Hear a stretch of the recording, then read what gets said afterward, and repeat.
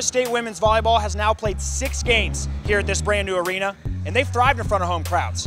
But this weekend will be their first real chance to defend home court with 2 marquee matchups that mean that much more. What's shaking, Buckeye Nation? I'm Blake Baker with OhioStateBuckeyes.com, previewing the first conference clashes the Covelli Center will see as Sparty and that hated team up north come to town.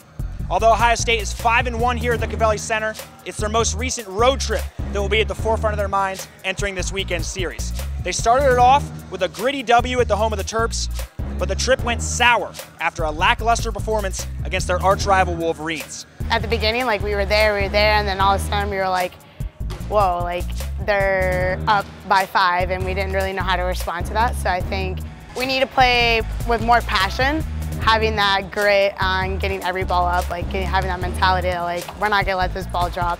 You know, against Michigan at their place, they played with a lot more poise, and they played more aggressive than us in the right moments. And so for us, we're looking to get better as a group and focus really on Ohio State and what we need to do to get better. Let's focus then on Ohio State's youngins. Up to this point in the season, 6 Buckeyes have played 40 or more sets, and 2 of those are true freshmen. And only defensive specialist Kylie Murr has played all 50 sets on the season. Then you got 2 freshman outsides with over 70 kills this season. Now, this class was ranked 5th in the country coming in, and to this point, they're living up to the hype and blending well with the rest of this Buckeye squad. We're young, but we have some great leadership too. So it's been fun. It's a great group. Really enjoy coaching these guys. There's a really cool culture and chemistry with this group. It's definitely a different vibe than we've had every year.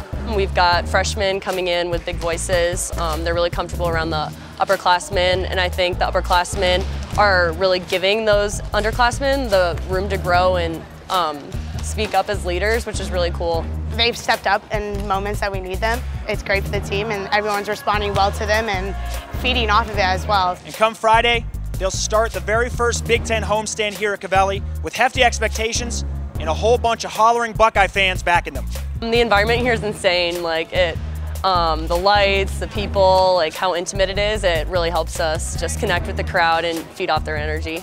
When you have Michigan State, you have Michigan coming in, everyone sort of gets that. There's already some kind of a juice, a little bit more juice in the games when those guys come into your arena. We're here to play, and we're here to play for this gym that they built for us, and it's our first year here, so we want to defend our home. It's really fun to see this place full. I mean, we haven't seen it sold out yet, which is going to be the first time ever in my whole career here that I've seen a sold out crowd. That's where you come in, Buckeye Nation. But let's not get ahead of ourselves. There's still a game to be played on Friday as well. That's when Sparty comes to town, and they're playing here at 7 p.m.